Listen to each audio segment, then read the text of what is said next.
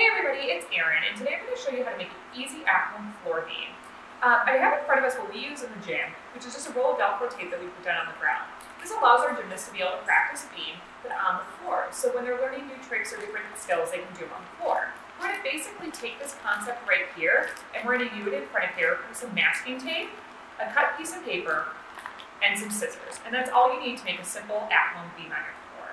So what you're going to do is you're going to take a piece of paper, or a little bit thicker than a piece of paper, and you're going to cut it 4 inches in width, and whatever the length is right there. The most important thing is that we just keep it at 4 inch width right there, which is the width of a beam. So what you're going to do is you're going to take that 4-inch piece of paper, and again, just make sure it's 4 inches at the width, because that's the width of the beam. You're going to put that down.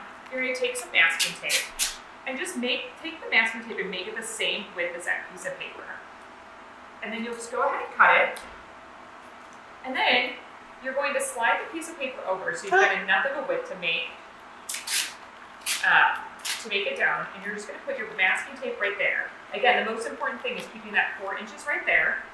Put down your piece of paper so that way it'll help you keep a straight line.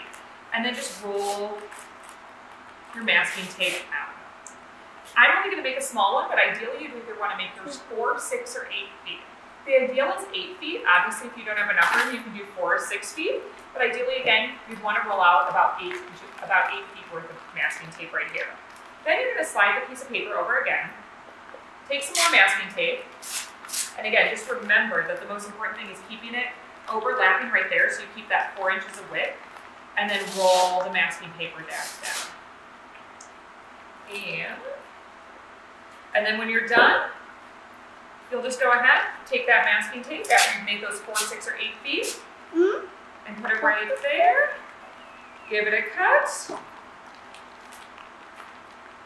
And there you go. You've created a simple floor beam at home.